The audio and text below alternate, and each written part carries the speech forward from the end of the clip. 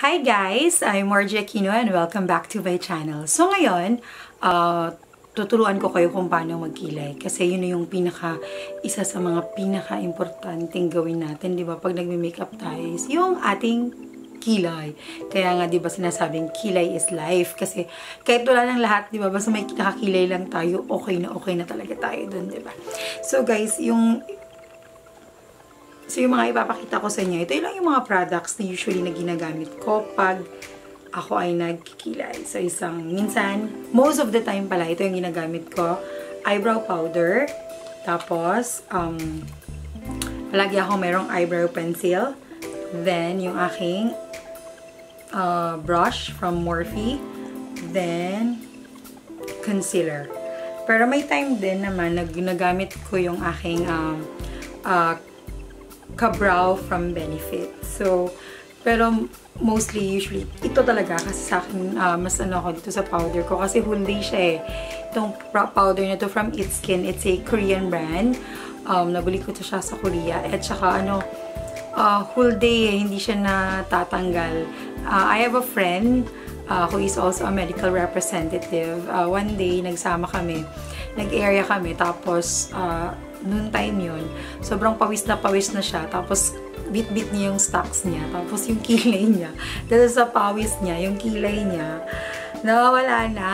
Ewan ko anong brand yung ginamit niya. Basta, natanggal na yung isang side ng kilay niya. So, yun.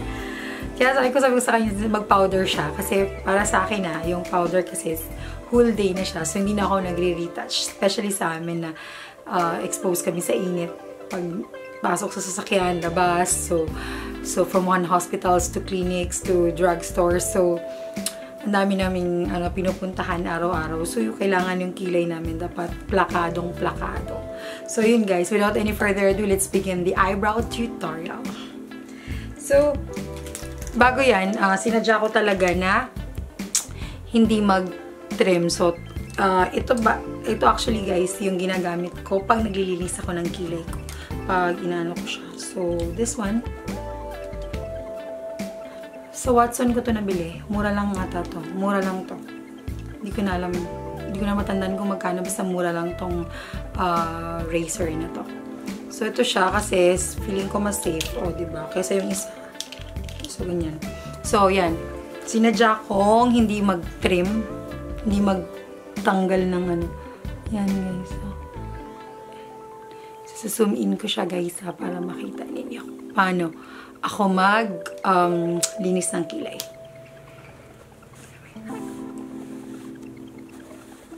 Ayan. So, yan. So, unang-una yan. Yung gagawin ko is, wait lang. First is, binabrush ko siya. Ayan.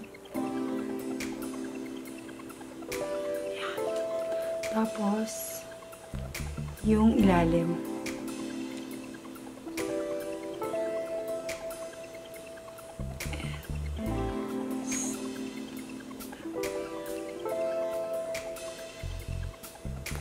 So, yung iba kasi blade yung ginagamit nila, diba? So, ako, ito na yung ginagamit ko kasi,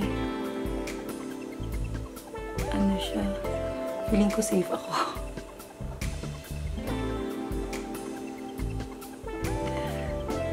Every 3 to 4 days akong nag-blade, naglilinis ng kilay. Kasi nga, pangit tingnan.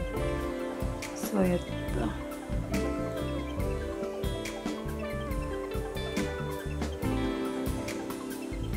Yan. Tapos, may mga pabok dito. Ayan, tinatanggal ko lang. Biniblade ko lang din. Ayan na. Ayan, sinishave ko siya dyan. Tapos minsan, ganyan.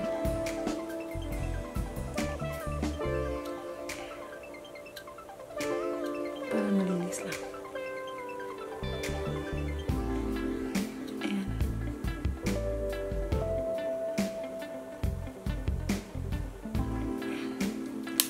So, yan.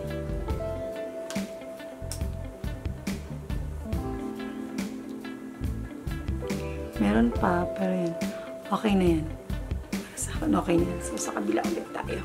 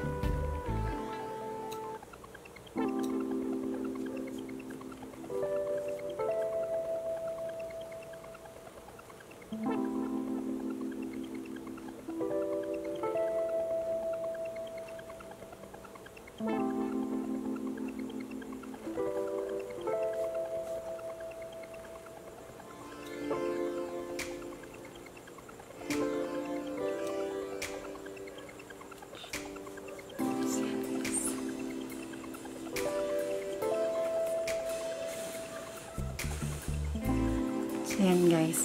Alam nyo ba, first time kong nagbunot ng kilay is when I was in 4th year high school.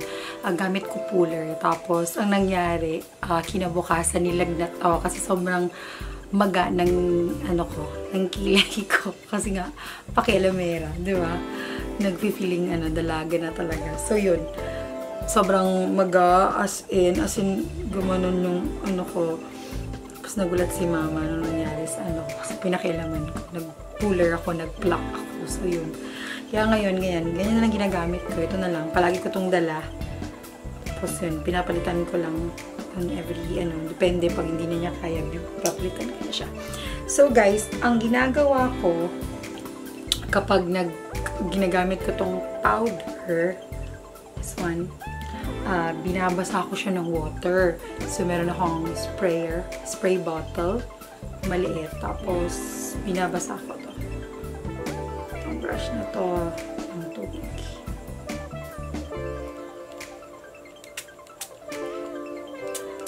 Para, siya, kapit na kapit yung product.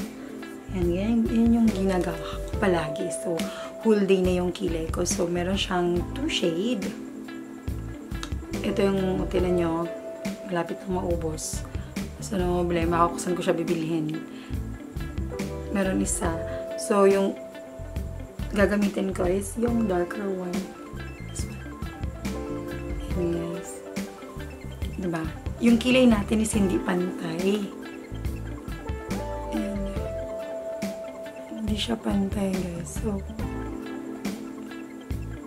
sabi nga nila, diba?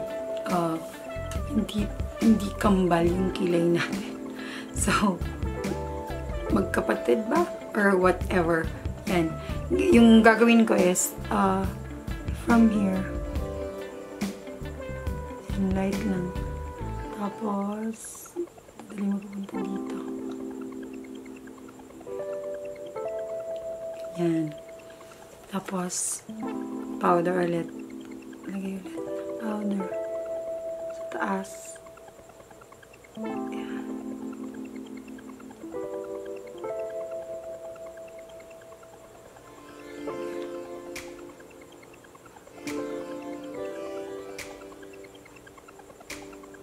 Sabi nga nila, 'di ba, yung kilay natin mag-end from dito sa nose natin. Ito yan. So yan, ganyan. Ba't ganyan? Yun yung saktong ng stop. Yung haba ng kilay mo. Kasi iba sobrang haba na, diba? Pangit na tingnan. So, yun.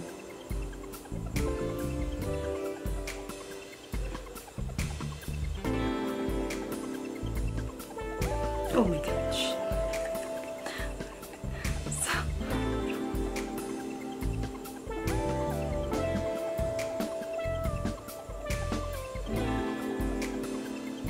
tapos dito sa harap. Yan na lang. Tapos, brush. Brush mo siya.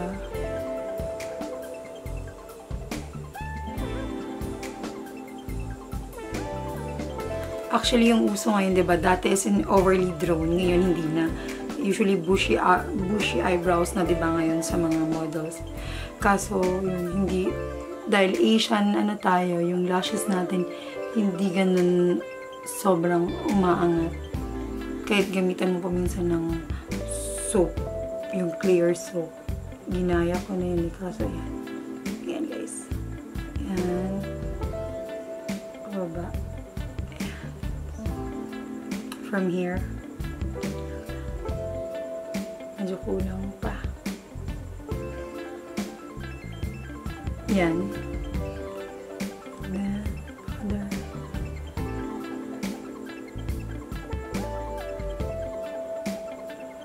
Yan.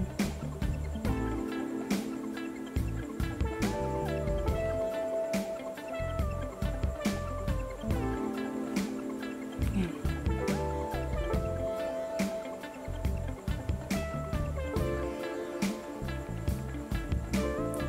So, basahin natin. Diba, tingnan nyo, ang iba talaga yung pag may kilay ka, kesa wala kang kilay. Yung kilay kasi yung nagpe-frame ng mukha natin, diba? So, yan. Nagdagulit tayo ng powder.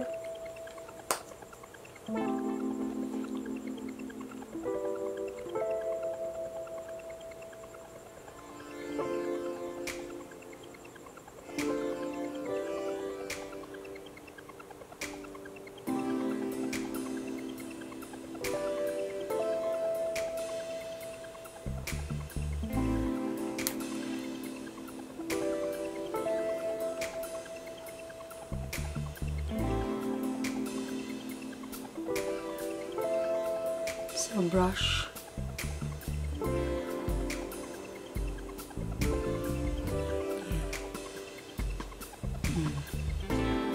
So, yung next na gagawin ko is gagamitan ko ng pencil. Kahit anong pencil meron kayo dyan, kung ano yung nakasanayan nyo, yun ang gamitin ninyo. So, ito. So,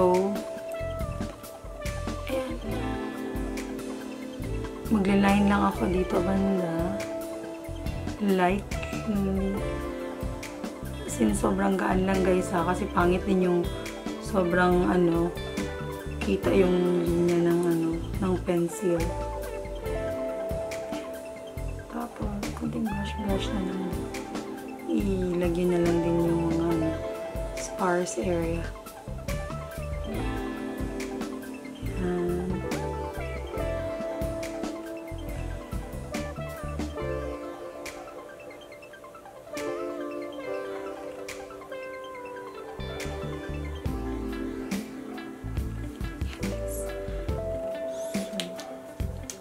Brush ulit.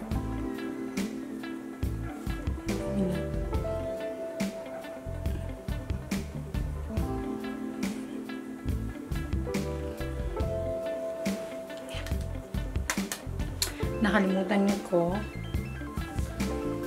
Oh my God.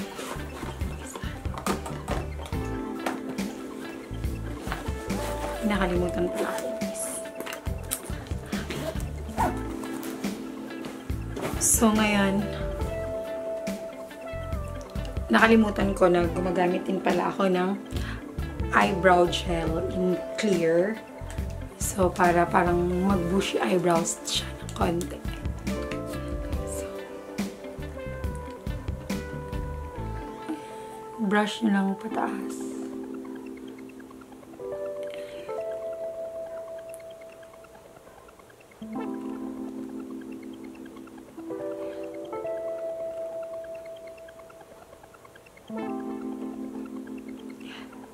Tapos, yung last na ginagawa ko is naglalagay ako ng concealer kung anong meron sa inyo, yun yung gamitin ninyo.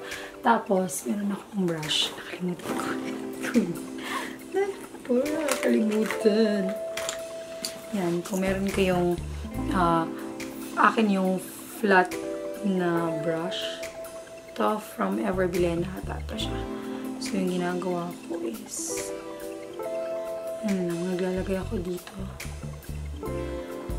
ng concealer. Tapos, ito na yung gagamitin ko. Ang dami na nga nalagay ko. So, yan. Konting-konti lang. para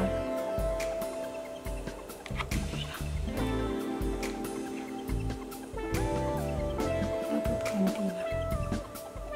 Ito.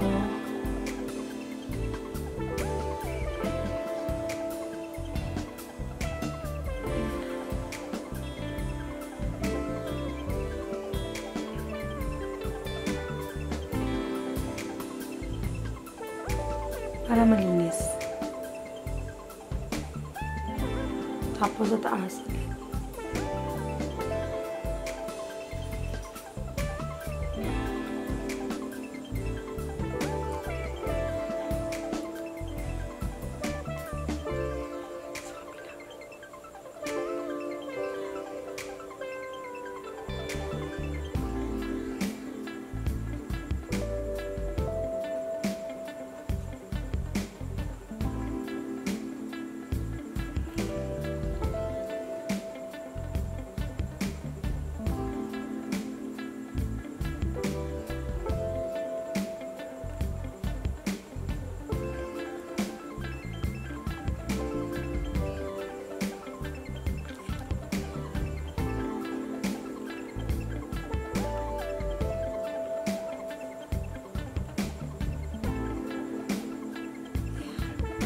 So, hindi na ako eyeshadow kasi yung main focus ko naman dito is yung aking eyebrows.